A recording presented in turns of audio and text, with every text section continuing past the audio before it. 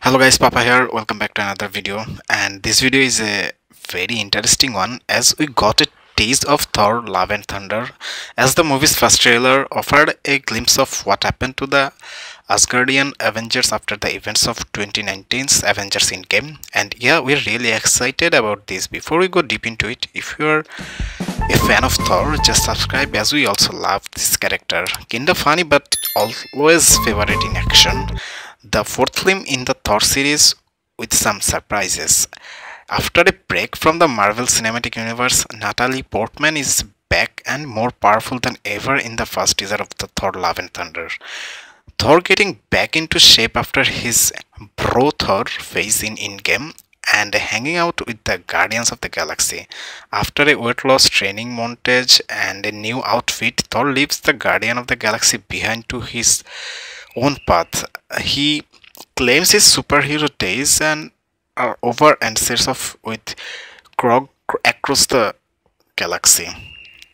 The teaser shows brief glimpse of Thompson's Valkyrie ruling over the new Asgard as its king, a lightning bolt wielding man who likely Russell Crowe as the Greek god Zeus, and Thor on a pirate ship kissing an unknown woman.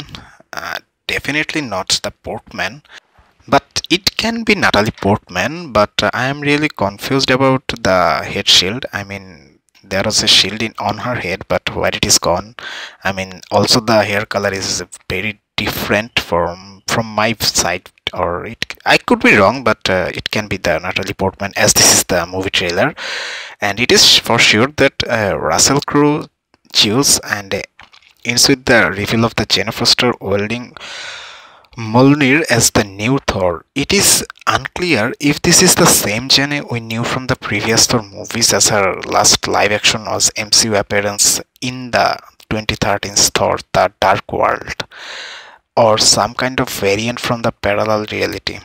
We have to discover it later. As the member in the group, with the Chris Pratt, Pom Kellentif, Dave Bastian's, Craig Gillen, and Bradley Cooper and Vin Diesel set to reprise their roles. Previous MCU teaser, Tessa Thompson and Waititi himself as Rock Gladiator Korg will also return for the film. So this is very much exciting, but the biggest moment of the teaser comes in the final second when Portman's Jane Foster is revealed as the new Mighty Thor, and yeah, really exciting for this Love and Thunder action.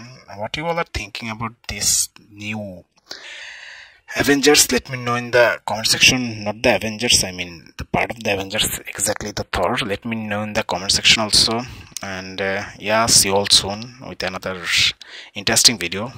So if you are just loving Thor, let me know. You also subscribe my channel because we also love Thor and the character itself. So see you all soon. Till then, have fun, good luck and peace.